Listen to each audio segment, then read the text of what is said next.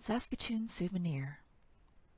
Many of the postcards in the collection of the local history room were purchased by visitors to Saskatoon or by residents of the city to send to friends or relatives far away. In some cases, these postcards provide the only pictorial record of what early Saskatoon looked like. They form part of the almost universal desire to return from a trip with a picture or memento to remind you of the place or event visited. Today, we can easily create our own digital mementos. At the beginning of the 20th century, cameras were large, expensive, and difficult to use. The demand for souvenirs by travelers and citizens resulted in local merchants selling an almost endless variety of Saskatoon scenes and points of view. The souvenir served as a reminder of a bridge, a church, a school or university, an historic building, or a popular local person or event. Once purchased, it was unlikely it would be thrown away, although it might be put away. These enduring souvenirs are understood and appreciated by both historians and collectors, and should be treasured for the very real historical picture they supply. The Saskatoon Star of June 8, 1908, called the wreck of the city of Medicine Hat with the loss of several tons of flour and other possessions the greatest marine disaster in the history of Saskatoon. It was also the only marine disaster. The captain of the steamboat, H. Ross, given the exceptionally high water of the river, lost control of his boat, and it slammed into the piers of the traffic bridge. The wreck in the very heart of the city attracted immense crowds, and for a time the traffic bridge was almost impassable.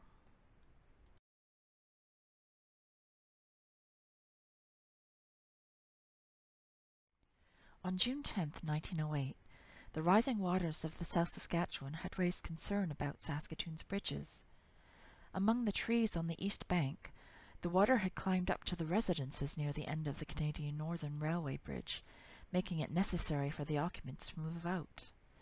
The river had spread over its banks and flooded the low-lying Moon Lake district southwest of Saskatoon, forcing evacuation of its settlers.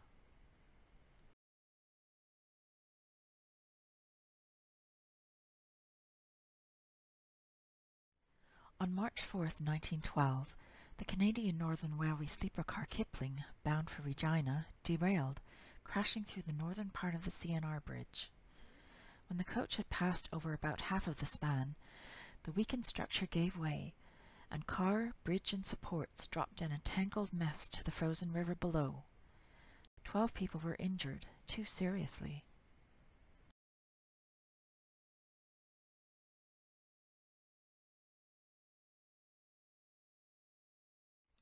"16 people homeless, and a loss estimated at more than $185,000, were the results of a fire which on Monday, December 18, 1922, gutted the Saskatoon Hardware Company store, Sugarman Brothers Grocery Store, and the homes of the tenants over the hardware store on 2nd Avenue South. Despite the cold temperature, thousands of spectators came and went during the early hours of the fire, attracted by the flames, dense smoke, and explosions of the ammunition stored in the basement of the building.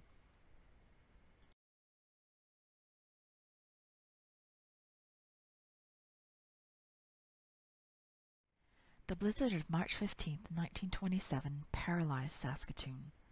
One of the worst storms in decades, it stopped streetcar traffic between Sutherland and the city for over 24 hours.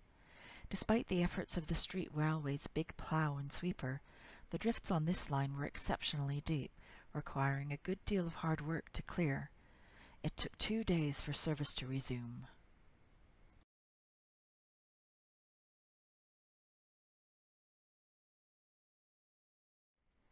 In July 1906, amidst growing competition from the Great Northern and Grand Trunk Pacific Railways, the Canadian Pacific Railway purchased 180 centrally located lots in Saskatoon for $78,000.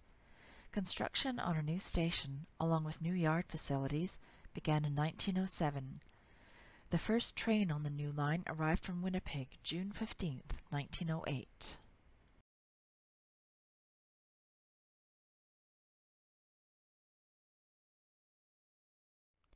Saskatoon's first recorded organized horse racing took place on September 21st, 1887, when races were conducted under the auspices of the Saskatoon Agricultural Society. In 1905 to 1906, the first racetrack was built in City Park on the city's exhibition grounds. The racetrack was relocated in 1909 when the exhibition grounds were moved to their current location.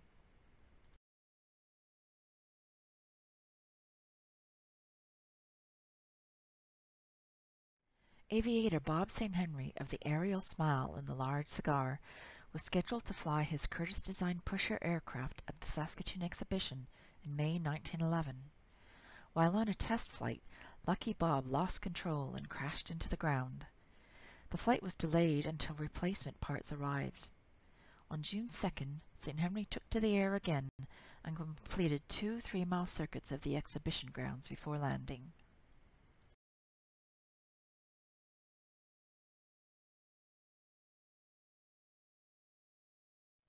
Although the exterior of St. John's Anglican Cathedral was completed by December 1913, the decline in real estate values and the outbreak of the Great War of 1914 to 1918 delayed completion of construction for several years. The church was not officially open until October 1917. Architects Thompson, Daniels, and Colthurst had designed a magnificent structure made of red cliff brick from Alberta and buff terracotta ornamentation from the Dalton Company of England.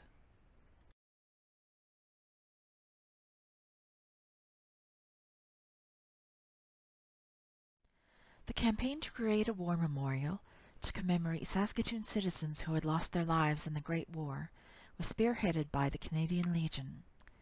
Designed by Regina architect F. H. Portnell, the cenotaph was unveiled on Armistice Day, November 11, 1929, at its location on 21st Street near 2nd Avenue. The final cost of the war memorial was $18,769.93.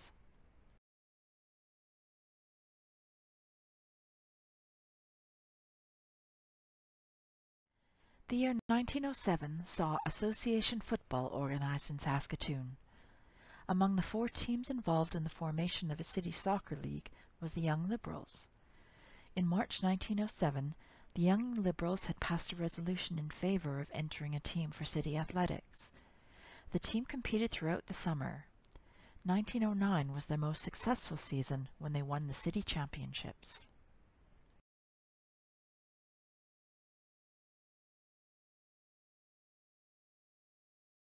The Quakers, members of the Western Canada Baseball League, opened the 1914 baseball home season May 14th with the Regina Red Sox as their opponents. The event took place in the new ballpark on Avenue A, which replaced the old 2nd Avenue grounds. The fans had selected the name Cairns Field after J.F. Cairns, owner of the team and the president of the Baseball Association. The Quakers pleased the 6,404 people attending by beating Regina 6-4.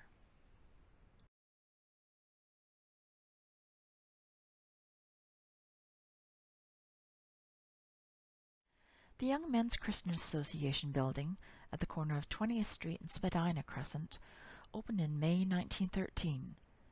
At the opening of the YMCA, Chairman Dr. T.A. Girling said, "We want the young men of this city to use this building and enjoy it to the fullest potential. It is planned to afford physical, mental, moral exercise and instruction, and is not merely an athletic association." In the large gymnasium on the ground floor, 12 young men are captured in a gymnastic pose.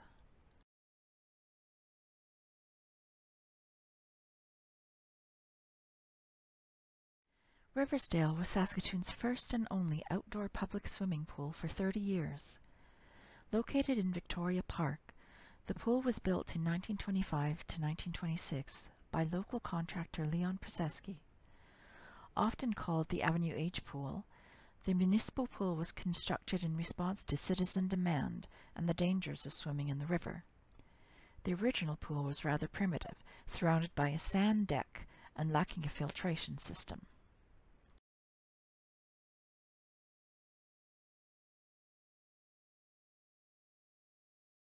The 1930s were the era of Saskatoon Wesley junior hockey supremacy.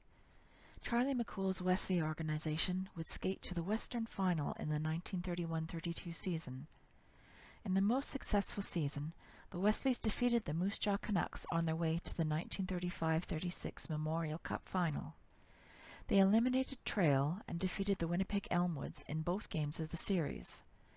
In the Dominion Final against West Toronto, the Wesleys lost the first game 5-1 and the next 4-2. Both games were played in Toronto.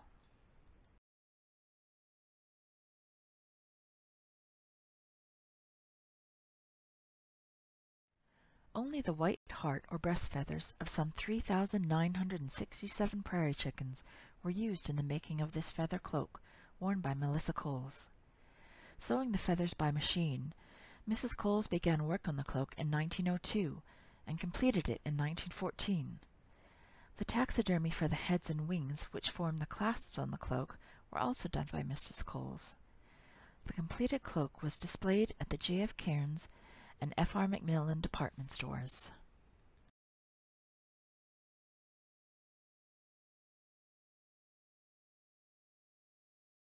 In May 1919, the Chinese National League opened the Kinghua Aviation Training School on the northern outskirts of Saskatoon and started training young Chinese students from Canada, the United States, and China. Under the tutelage of Saskatoon instructors, the young Chinese would learn to fly and fight for China and Dr. Sun Yat-sen. Student Zheng Oihang joined the school in the spring of 1921 and was one of the 17 airmen trained here during the school's 3-year existence.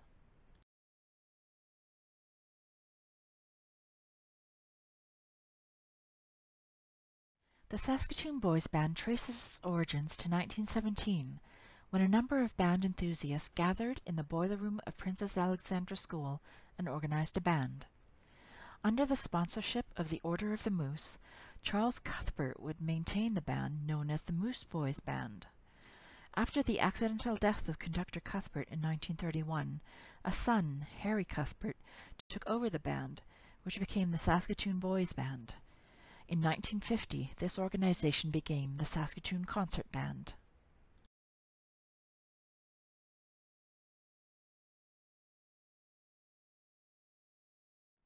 Alexandra School was the first school to be built west of the railway tracks.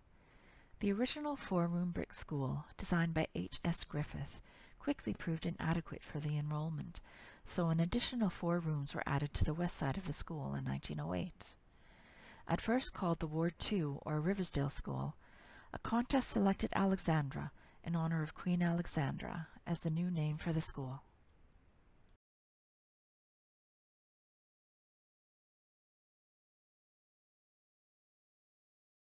City Hospital was the first municipal hospital in Western Canada. Designed by architect W. W. Lachance, the building was completed in 1909 and heralded as perhaps the finest hospital in the country. The red brick building, trimmed with cut stone, featured 2 full stories, as well as a basement and an alcove. The building provided for 51 beds, with an additional 4 in the alcove.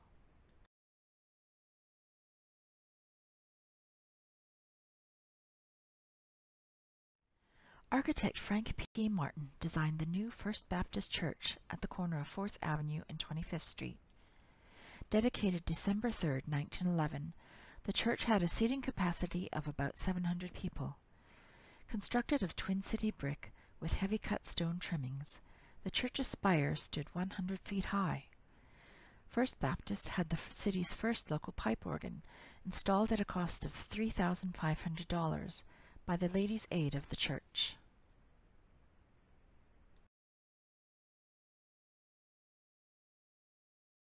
Constructed in 1912-13 during the real estate boom, the Canada Building, at 8 stories, was Saskatoon's first skyscraper and the largest office building in Canada west of Winnipeg. Businessman Alan Bowerman hired Winnipeg architect James Chisholm & Son to design the structure on the corner of 21st Street and 1st Avenue in the heart of the business district.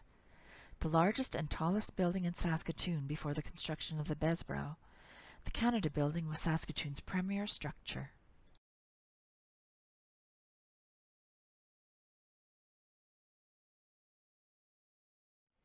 In 1909, after Saskatoon was chosen as the site for the university and the Brown and Valance plan for the campus accepted, a period of intense construction began. In the spring of 1910, several buildings went out to tender, among them the Administration Building and Saskatchewan Hall in stone, the Stock Pavilion in red brick, as well as wooden agricultural buildings, including the large barn. By 1913, the first buildings were officially open.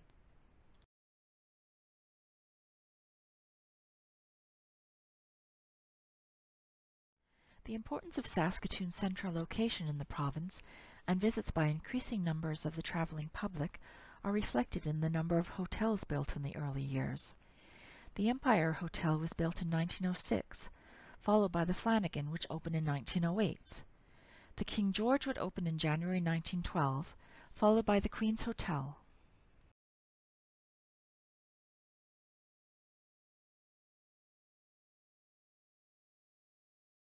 A promise made by the Canadian National Railways to build Saskatoon a hotel was honoured when excavations began in February 1930. Designed by railway architect J. A. Archibald in the Chateau style, the Besborough Hotel was completed in 1932, but stood empty for over 3 years. When it finally opened on December 10, 1935, Saskatoon had its castle on the river.